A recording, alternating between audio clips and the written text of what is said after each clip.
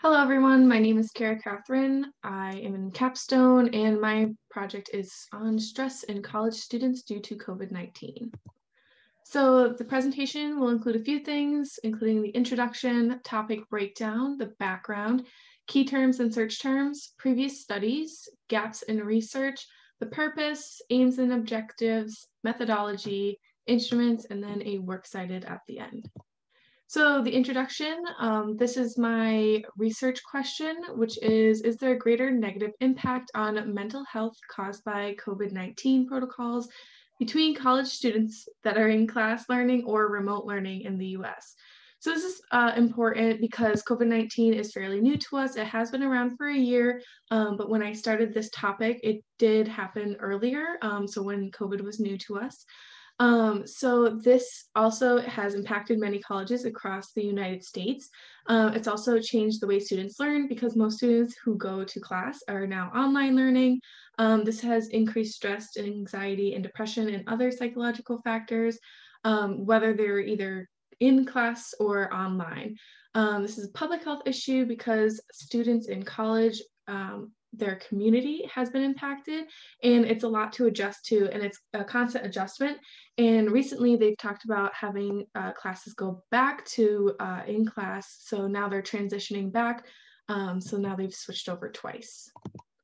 So the topic breakdown, this has to do with the outcomes and exposure in my research question, and then psychological distress has to do what affects the population. So negative mental health impacts, this includes the anxiety, stress, depression, and other things that may influence those. The COVID-19 protocols, which is the mask mandate, social distancing and cleaning procedures, as well as what colleges are requiring from them. There's just a whole list of them. There's also the psychological distress. This also goes towards the anxiety, stress, and depression, but there's an added component to it, which is the lack of motivation, unclear instructions, fear of academic or employment loss, and of course, catching the virus. So some background on this topic is that there's a 71% chance of indicated stress during the pandemic. 91% of students said that their health and their health of loved ones is a concern. There's also the 89% that says loss of concentration and motivation, and 86% had decrease in social interaction. 89% of students who are studying in class said they experienced increased stress, and 81% of students who moved to online classes have experienced increased stress due to the pandemic. So college students around the world have had it completely change the way they've continued courses.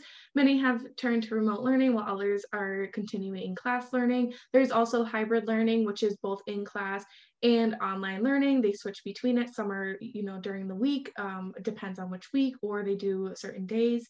And again, everything has changed, and they're talking about changing it over in the future.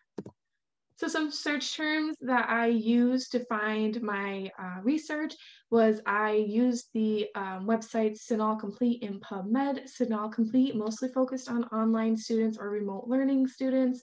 And PubMed, I was able to find more on in-class learning students as well as online. So these are some of the terms that I used.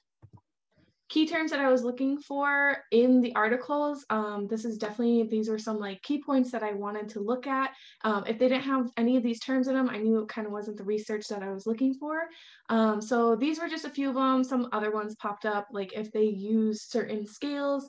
I know a few of my sites or research papers that I used, they were using different scales, which had a strong background to them, but that was more individual to the research.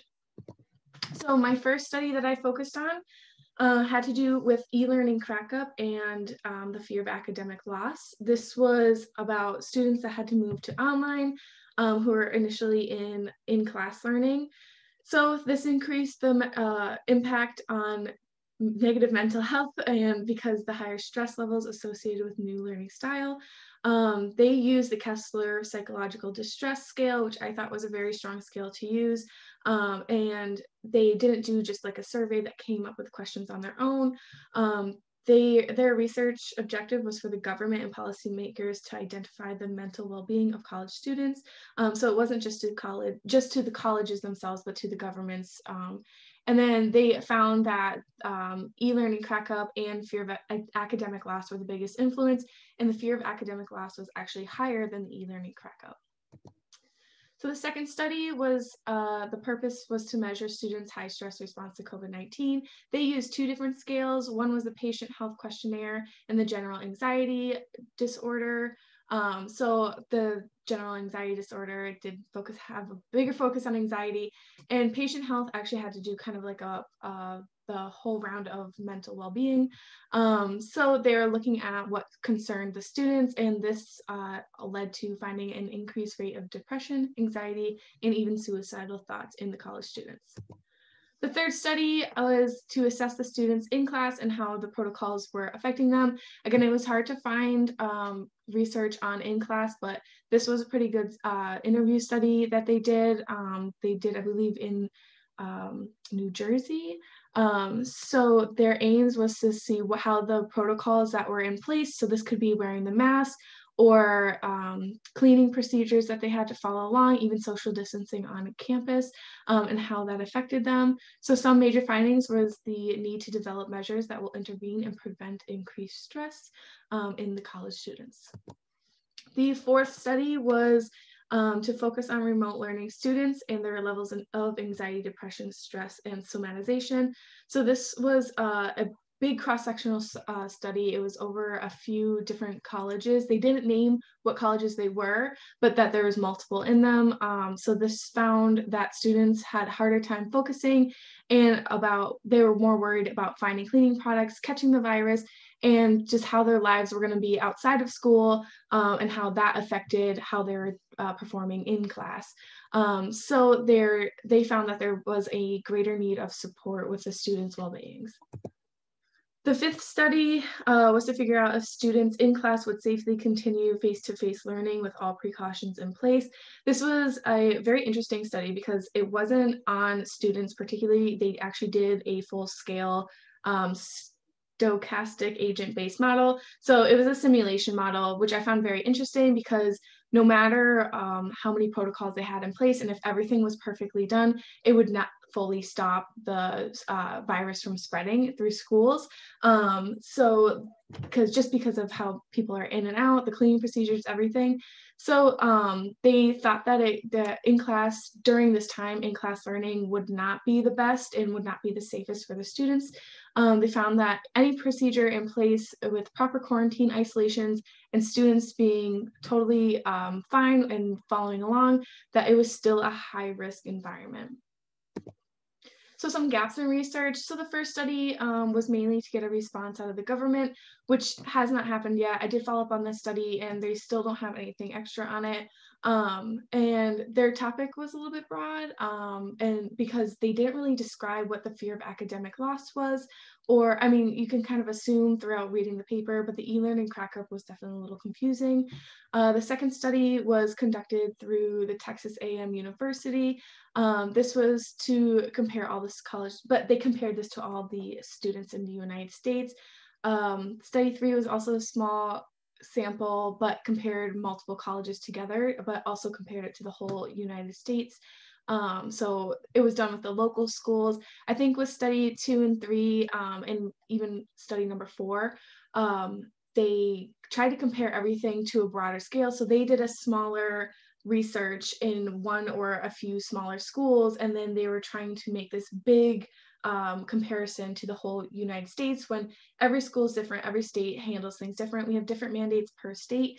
I think that's it's kind of a interesting way of doing it, but I think that if you get more studies together, different different schools from different places, I think that would work really well.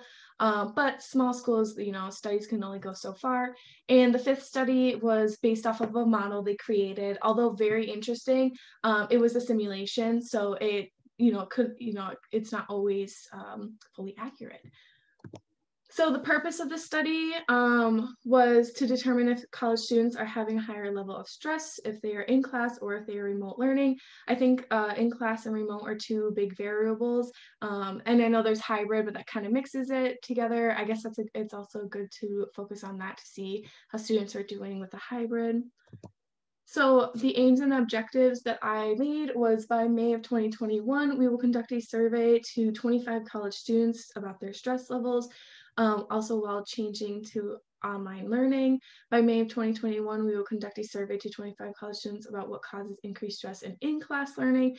And then by May of 2021, we will conduct a survey on a total of 50 students rating their stress levels for in-class and online surveying, learning.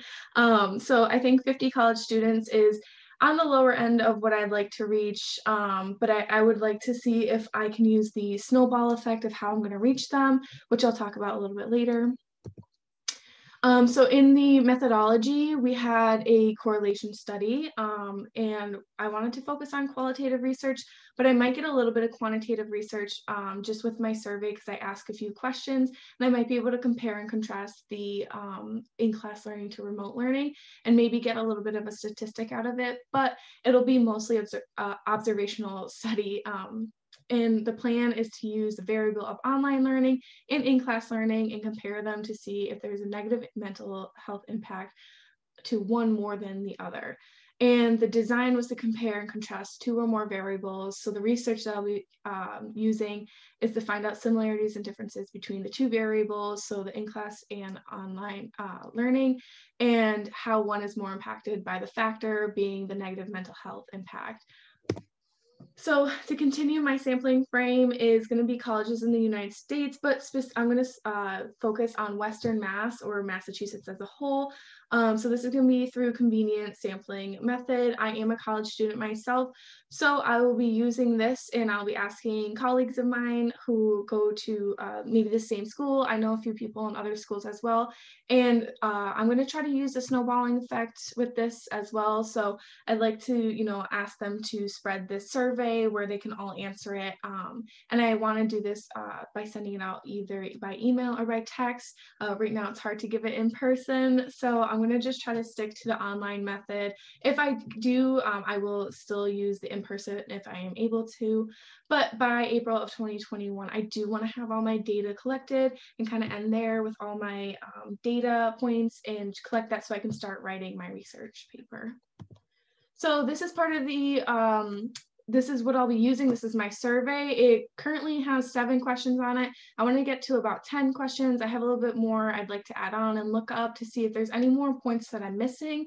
So I have a little bit of leeway to what I can take out and move. Some of the things that I put on there is if you're in class or online, so that way I can split up the survey. That's for the statistical part of it, which is just a very small part. That also includes question 3, which is how you would rate your level of stress. So I can get a couple numbers out of there, but there's a few short response questions. So such as like, has your or does anything concern you? What is your increase, or do you have an increase or decrease of stress during the pandemic? And just a few others. Definitely a short answer. I don't want to take this too long, but something that all the college students are able to kind of get off their chest if they need to. Definitely if they think that there's a change that might even help in the future. And a part of this I need to add in, which was the informed consent. So I wanted the informed consent to say, by continuing the survey, you are providing your informed consent. This is a student project, and the survey will ask you general questions about your experience as a college student during the pandemic. This will ask you questions about your college, their COVID-19 protocols, and the changes in your mental health. Thank you for your participation. And that will have to go in the beginning of the survey, of course. And this is just my works cited for what I use. And if you have any questions, please let me know.